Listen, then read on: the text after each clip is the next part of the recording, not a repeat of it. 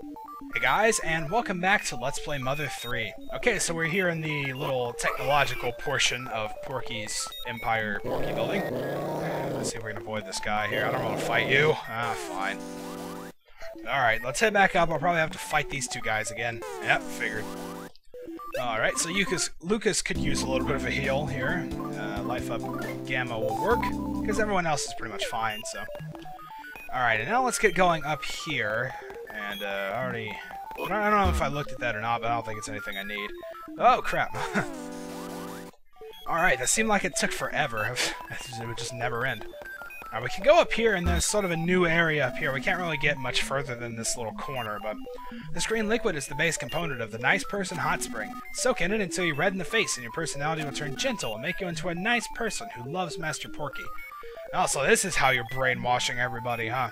I can see some people over there. But can't quite get to them yet. Oh no, not again. Alright. Oh, come on, seriously? Alright, we're getting into a lot of battles in this video, it seems. Yeah, I'm not gonna deal with that because that present is probably nothing I want. So we can go over here and we're actually gonna get out of this area pretty soon. Welcome, this is the Nice Person Hot Spring. Using this will make you into a nice person who respects Master Porky from the bottom of your heart.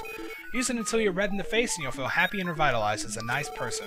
Unlike with regular hot springs, all you have to do is go inside a green-colored capsule, which makes it very simple and convenient. I think a regular one's probably simpler. And I'm already a nice person, what are you talking about? This green liquid shines ominously. Yeah, seriously. Alright, and we can actually talk to pretty much everybody that's on the front row here. There's a sheep. Thank you, Master Porky. Some chickens. Just the idea that a chicken like me can be useful to Master Porky in some way makes me oh so happy. Someday I'm gonna become a pig mask and make the world of Master Porky, by Master Porky, for Master Porky. Okay. This feels so nice. I'm sure it does. We can also talk to people down here. Let's sing a song praising Master Porky. Yeah, so as you can tell, these guys have been just totally and completely converted. I feel sick. I should have gotten in here. Yeah, tell me about it. Let's have a grand old time. Master Porky's City of Memories. Pig here. Reconstructed with a lion. So happy. Ugh, that'd be weird. Reconstruct animals. Make ferocious. Yeah, so I'm not going to talk to all these guys. I like the cow, though. I'm going to be a wonderful steak for Master Porky. And then, of course, there are even more if you wanted to talk to all these, but I don't know. I mean, that just seems like a lot of time to me. Your attention, please. You appear quite exhausted there, Lucas, but the real fun is just about to begin. Alright, climb up those stairs just ahead. Come on, don't disappoint me now. Alright, and of course there's a frog here, which we can actually use to save, if you want.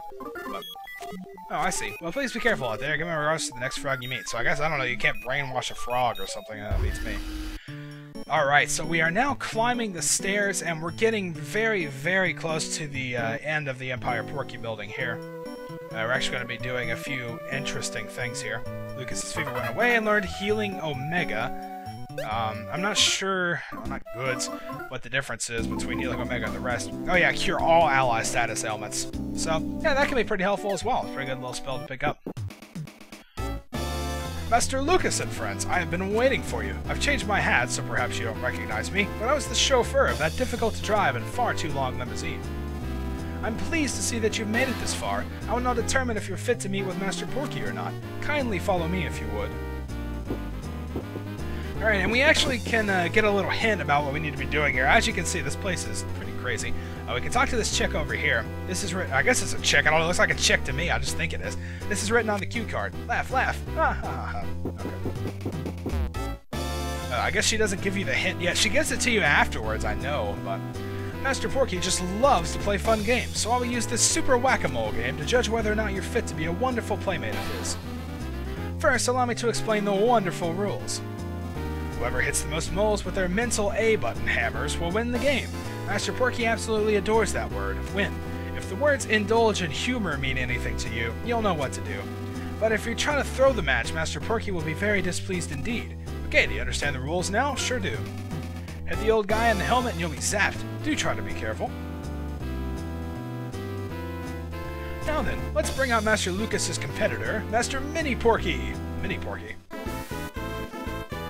Whoa, holy crap, it's a little robot with a siren on its head. Okay. Aw, he's kind of adorable, isn't he? Ready, Master Mini Porky? Begin! Alright, so now Porky's gonna, or Mini Porky here, is gonna play the game and kind of show us what's going on. Don't worry, you're not gonna have to sit through the entire game. It actually takes quite a while. Because after a couple moles, the screen fades out and we just get to hear his results.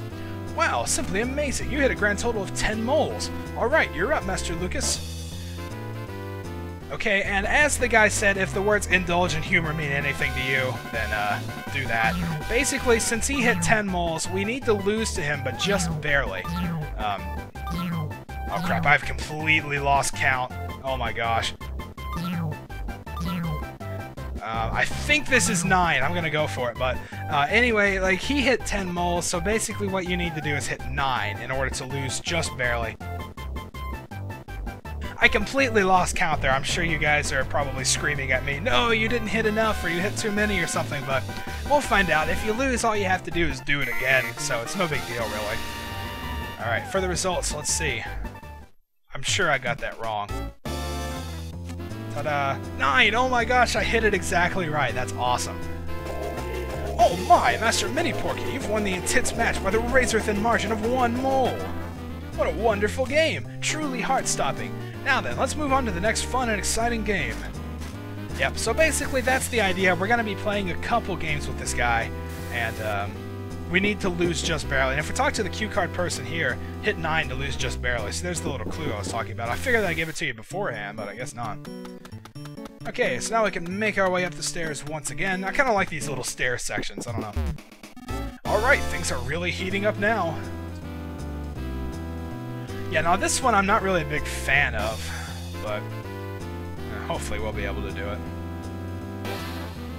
So as you can see, there's a long, like, pink beam over there to a finish line at the end, where the host is. Next is the Purple Bridge Race game.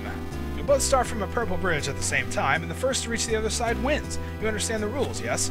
Also, if you have the 2 words indulge and divulge, perhaps the former would be the one to focus on if you catch my drift. Do you understand? Yeah. We need to lose just barely, I get it. Okay, when you're ready, go to your starting position. Let's talk to the cue card person first. Your fly is open, XYZ. Oh, holy crap. Fix that real quick. You're much manlier now. Alright, totally. Okay. Is this really what we should be doing? I don't know why, this seems really stupid. Yeah, it does seem really stupid, doesn't it? Alright, so let's get on the starting line here. Alright, on your mark, get set, go! It's when you start, okay? Alright, on your mark, get set, go! Alright, now we really go. And we can basically just run all the way over here. I mean, we can obviously beat him. But what we need to do is just kind of wait right next to the finish line until he's about to cross. And this can be really difficult. I'm not sure how big the margin is, like for how close you need to be. But I personally have never failed it, so hopefully we can do okay here. I don't want to have to sit here like this again. There we go. Yeah, it's really hard to figure out because he kind of like hesitates and slowly goes over the line. You know, it's really annoying, but thankfully we got it on the first try, so that's good. Alright, so now we can move on to the next game, which is also the final one, not to ruin anything, but at last, we're at the final game. Please come this way if you would. Yeah, see, he says it right there anyway, so. The final game is, To Whom Goes the Boom? Alright, here's a quick explanation of the rules. Use your mental A button, air pump, to quickly inflate your balloon until, boom! The first to pop his balloon wins. You understand the rules now, right? Sure do. Then please go to your position. What do you have to say this time? Your fly isn't open, don't worry about it. Okay, good.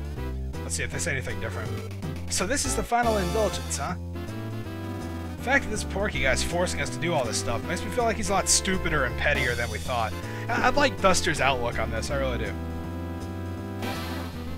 Now then, I'm tripling the points for this final game. That means you have a very good chance of coming from behind to win it all, Master Lucas. Please try your very best, but don't. We still need to lose, just barely.